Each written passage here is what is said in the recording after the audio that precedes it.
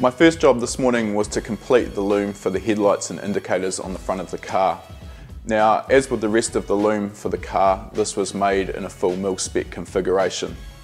When we do a mil-spec loom, there's a couple of aspects which are important, which we're trying to achieve with this type of loom.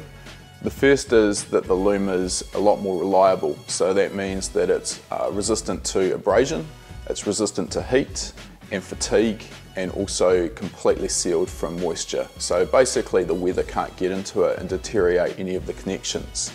The second thing, probably not so important for Nigel's Drift Ute, but for full-on race cars it is critical. The wire is a lot lighter than some of the conventional wire you'll see in most automotive cars, so that gets a lot of weight out of the loom. And when you're talking about a complicated loom, particularly when we take into account data logging, etc., the loom can get quite heavy. So a mil-spec loom will be a lot lighter and a lot more reliable. Now with the headlight loom, there's a couple of things that I just wanted to highlight. We've got here a conventional headlight bulb. Now this is what you'd find fitted to most common cars, and this bulb is rated at 55 watts for the low beam and 60 watts for the high beam.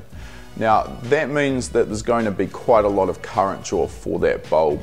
A 60 watt high beam will draw somewhere around about 5 amps of current.